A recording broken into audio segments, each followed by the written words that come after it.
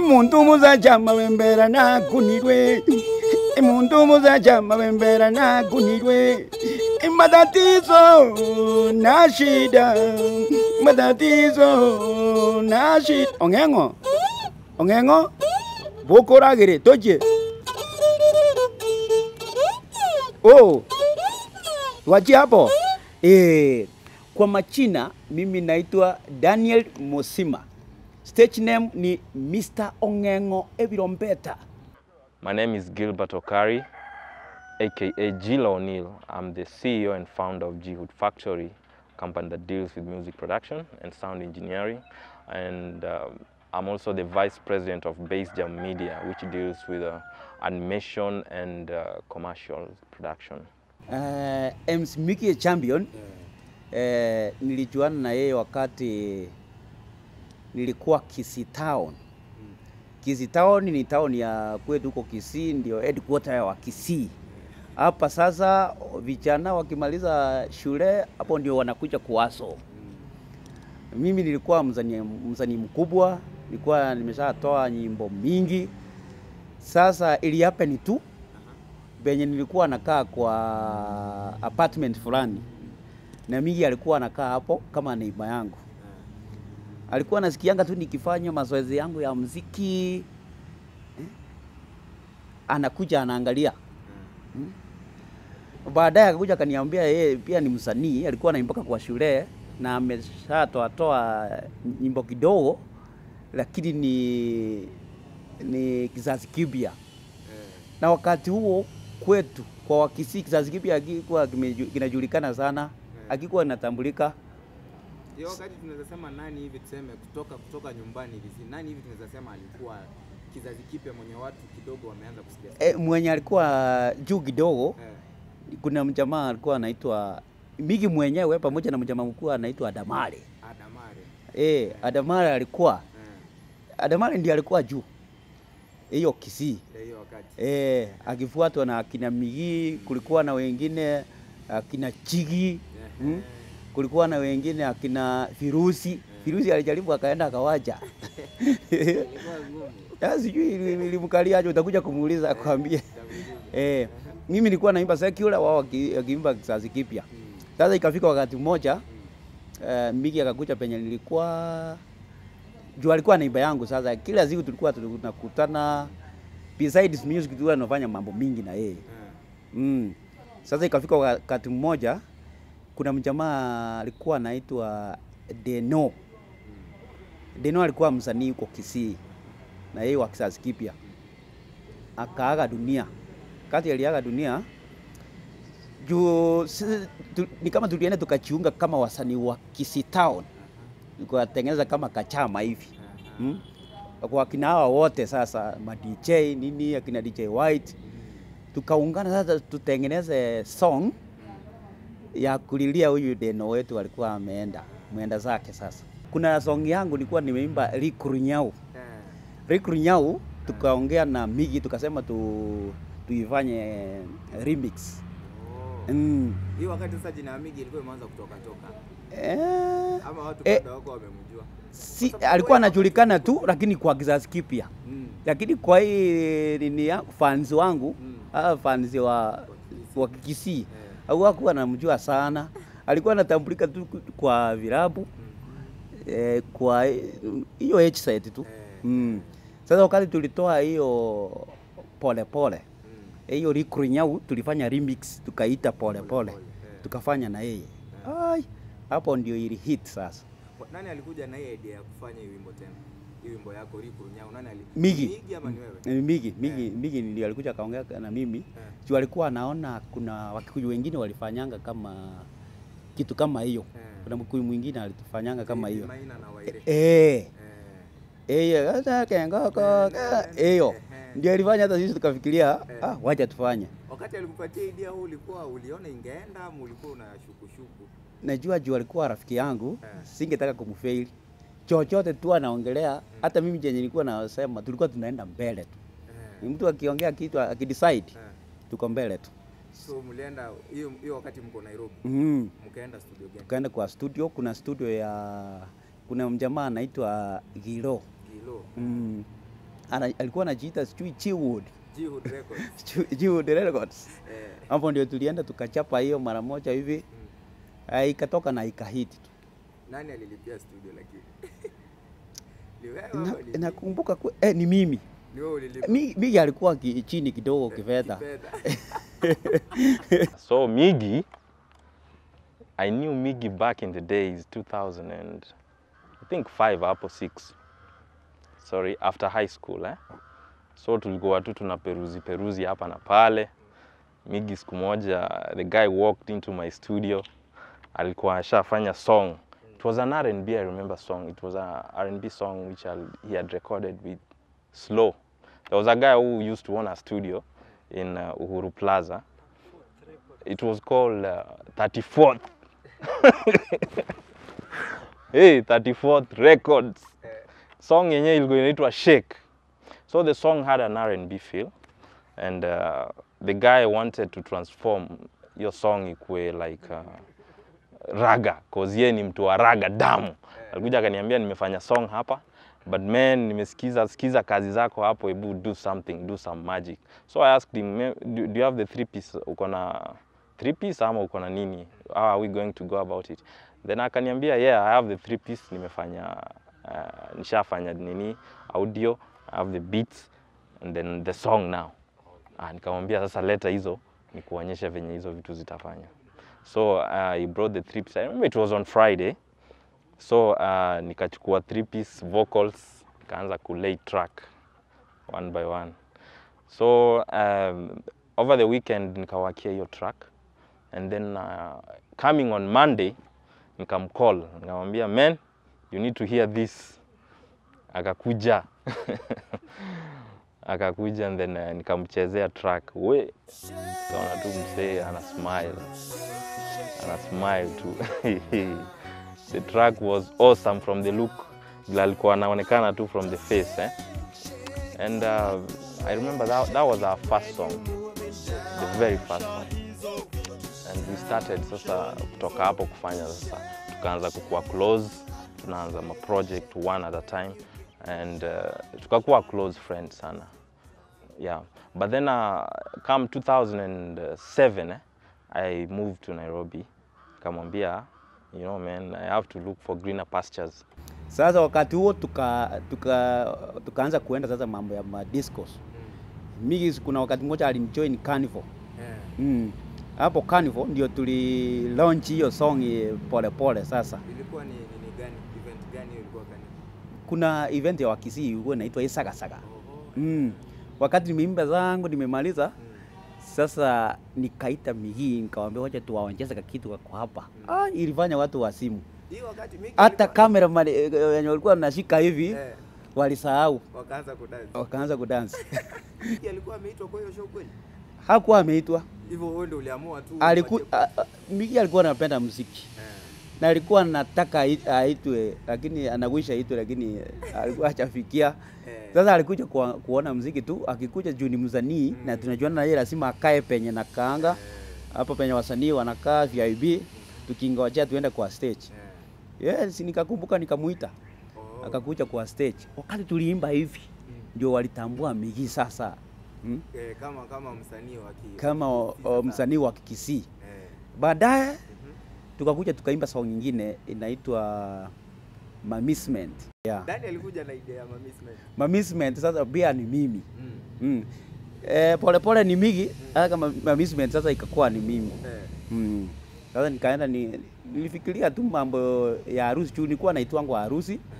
Ikienda harusi huwa naimba entururu peke yake, hiyo entururu yangu. Naona kama haiendani na nikaona wacha tutunge kitu yenye inakaa ya harusi. Tena najua watu wanafanyanga harusi ni mayouth. Naona lazima niweke flavor hiyo ya kiyouth. Ndio napenda. Tukachapa hiyo Mamisment ikahiti mpaka saa hii. So nikakuja Nairobi. Then Miggy nikaona ako consistent sana, he wants to aendelee na hii kitu. But I think alipata ka job fulani hapo sijui Dawanol. Dawanol sasa, hiyo alikuwa anaenda ma road show. So tulikuwa tuna keep in touch, namwambia man, unafaa ukuje Nairobi tungangane na hii maneno. Because alikuwa anaenda road show kama msanii ama MC because yeah, Onge'ng'o is also an MC. alikuwa MC mnoma hiyo time He was very good kwa ku MC. Hata sasa I think he still does MCing. He's still good. Yeah. So vile hizo harakati hapa na pale nikamwambia funga virago tu at least kuja ndio. Ilikuwa Donholm. Yeah.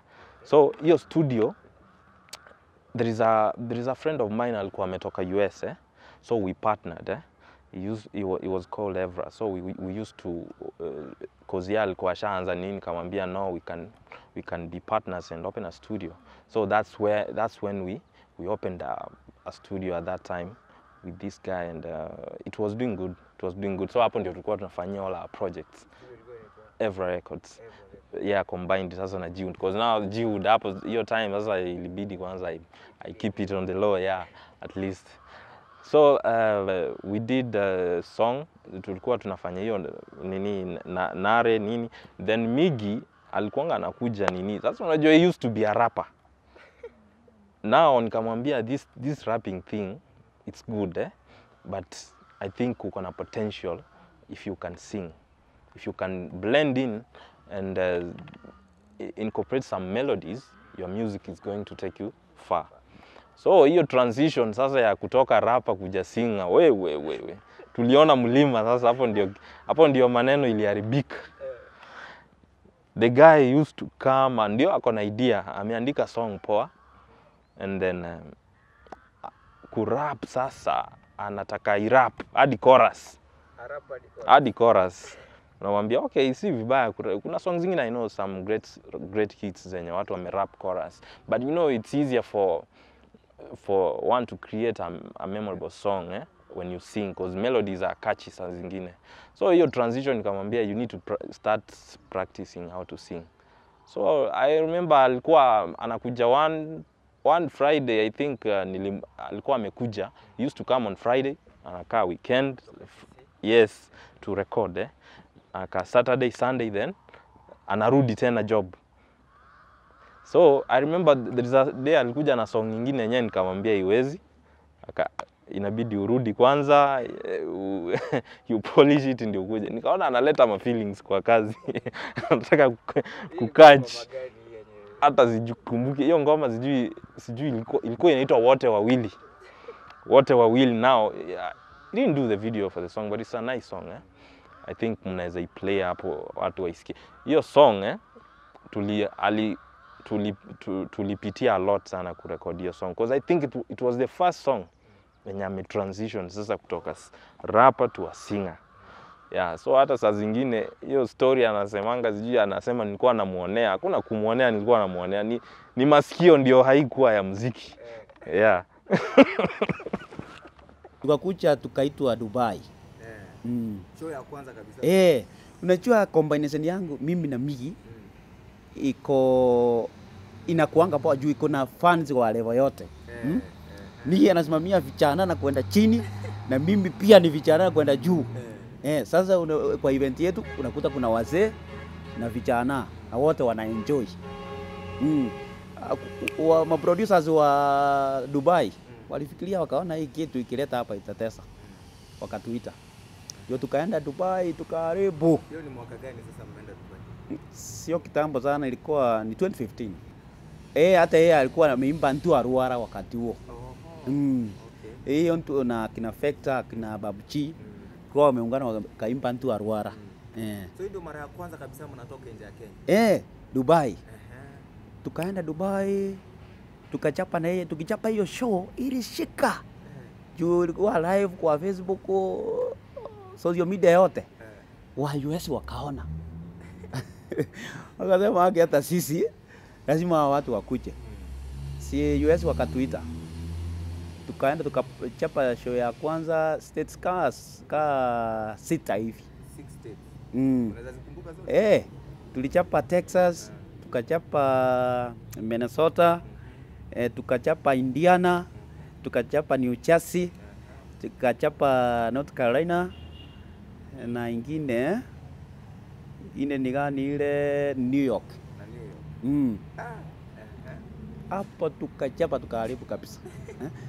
So akarudi vile alirudi, at least next time vile alikam sasa, yenyewe hata mimi nikaona it's not easy to transition from rapping to singing. So at least tukakaa chini, we tried to reason together, to compromise at least to make sure your song imekuwa song poa. So tukasaidiana hapo kama na melody na nini hivi, song ikakuwa tight. Ndio song ikaiva. Sasa kutoka hapo vile alienda, I think alienda akathink twice. I think aliona hii kitu si mchezo, because I think he was sort of like thinking singing is an easy thing So vile aligo back akarudi, akaenda akarudi, sijui akaandika song nyingine sasa na msee anaitwa Jiggy. Inaitwa Tabia Mbaya. My titles, very funny titles. Hapa ameimprove. The song Jiggy sasa yeye ndio ikawa hiyo shida ni kama amemwachia. Jiggy was also a victim of the same. He was a raga guy, like alikuwa na rap raga sana. So Jiggy also we had other projects tulikuwa tumework na yeye previously so he was not new. So tukazidi hivyo and then baadaye sasa after I think that song I think after Tabia Mbaya, if I'm not wrong, these shenanigans za kuja Nairobi na kurudi Kisii, you need to stop we move in na mimi, we can start from there. Your time I remember I used to stay in a small room it was like a bed sheet I used to pay around, is it 6 G's that time. Nikamwambia we come, kwani iko nini, tutafigure out kwenda mbele. Then the guy akaniambia okay, let me think about it. Akaenda then baadaye ndio akaniambia okay, now I'm ready, wacha nikuje tufanye kazi. Vile ali move to Nairobi there is one thing we used to do, because nilimwambia I know you're not that good in singing but you can learn. So nilikuwa namwambia sasa hapa lazima tukue serious, we need tuanze homework hapa kama watoto wa shule. So nilikuwa nampea homework in the morning namwambia you need to practice this song. I remember I gave him a song for Craig David you need to well run, you don't miss your water till the well runs dry, something like that. So nilikuwa namwambia you need to practice, these guys hawa ni legend wa kuimba, so if you want to sing at least try to sing these songs So nilikuwa namwachia assignment, namwambia nikirudi jioni at least unaweza sing hizi songs. Nikirudi napata jamaa hakuna kitu ameshika. Alikuwa anaona na mtesa. Namwambia unajua the next project we are not going atwendi kurecord unless ushike hii song. Hapo nikaona amechangamka, sasa ikabidi ametia bidii akashika hizo songs. And those songs they really help Miggy to develop the musical ear he needed. Na hizi nguo zangu, hii mawanda yangu, imagine ikionekana barabara saa Texas. Nilijulikana na hizo. Hata wazungu walikuwa wanaangalia hivi. Ai, anashangaa hii nini? Wenyewe walikuja tukawafurahisha. Sasa tukarudi. Turudi kutoka hapo. Tukakaa tena 2018. Tena tukarudi hapo US. Tena tukachapa show ingine. Hizo zote tena tulipita hivyo venye tulipita. Ni vile sasa kama Texas, show ya kwanza tulikuwa tunachapia Arlington. Najua Texas ni kubwa sana, ni kama Kenya. Ni kama Kenya yote. Sasa ni kama tulichapia Nairobi, tena tukaenda Mombasa, inaitwa sasa Houston. Kaenda Houston tukachapa, na hapo Minnesota pia.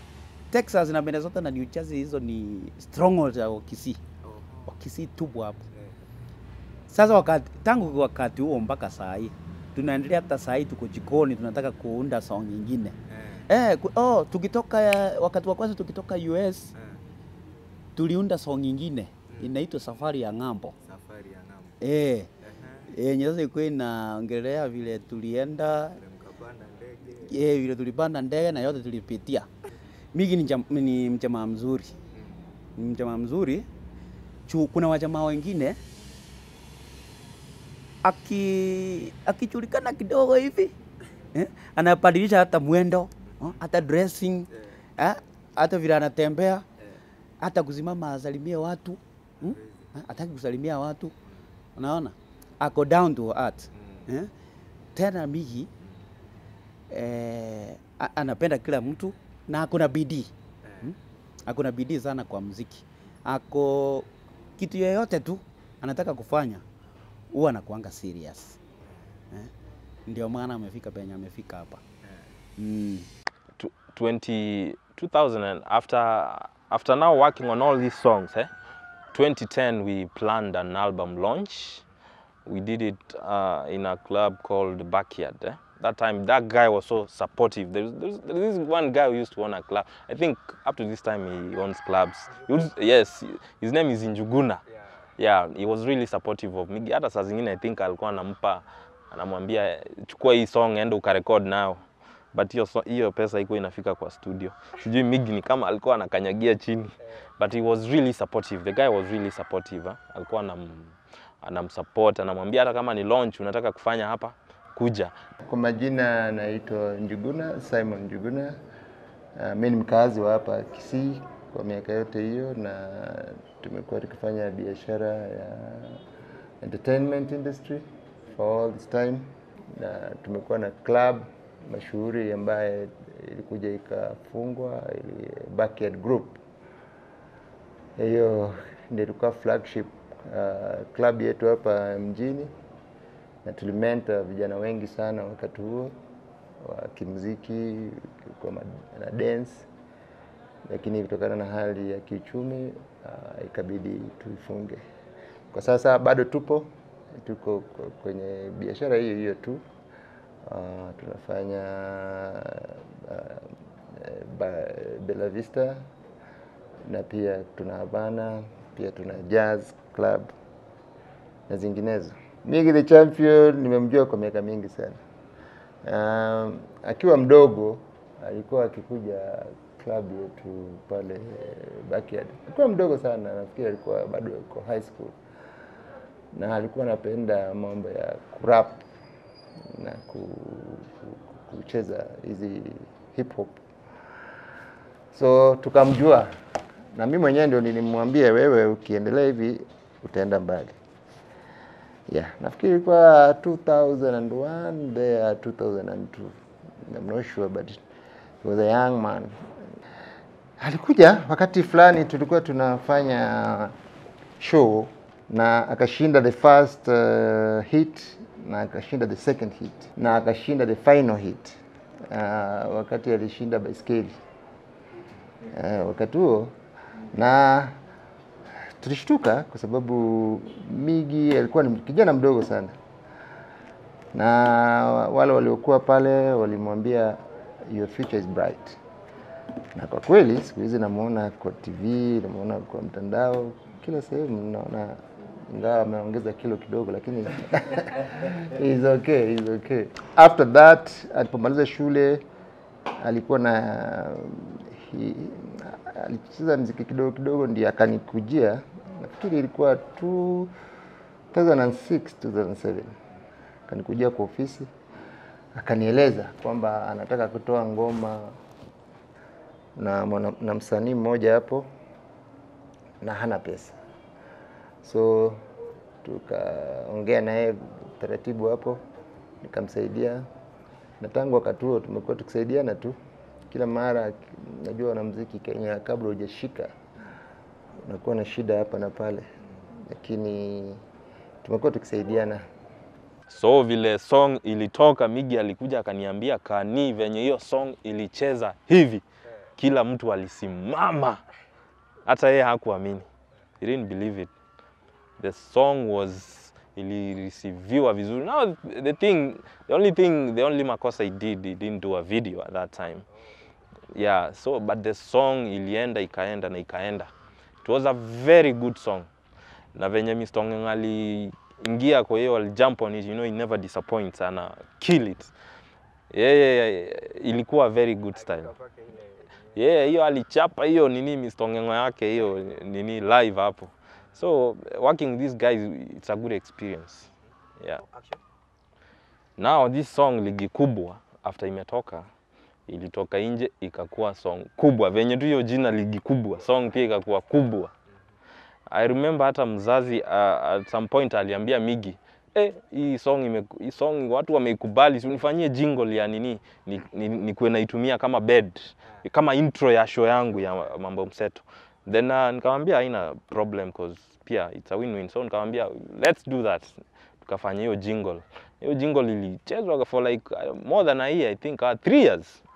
Yeah, it'll go for like 3 years, 3 good years. Some guys used to think that's ameiba jingle akafanya song because the jingle unajua, you know, jingle show ikianza it's easier watu kushika, plus the melody was catchy, yeah? So venye ilitoka hivyo ndio watu pia wakaanza maybe kukuwa na hiyo notion like maybe huyu amesample nini jingle ya mambo mseto. Yeah, so the song did good.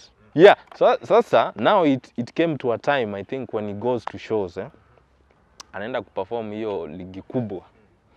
Badala anaimba nini, badala watu wajibu ligi kubwa, inakuwa wanajibu mambo mseto cause ilikuwa like watu wameshika hiyo jingle more than the actual song.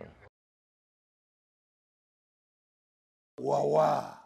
My name is the blackest man in Black Africa, Uncle Fred Obachi Machoka. Ilifikia time sasa Miggy ni kama hata ameanza kukua kama producer, ameanza kuelewa finya record ni hapa. I talked to him the other time and we try and make like a school so that we can try and nurture these young upcoming musicians. I don't remember how we met with Miggy, but I like him. I think he's a nice guy.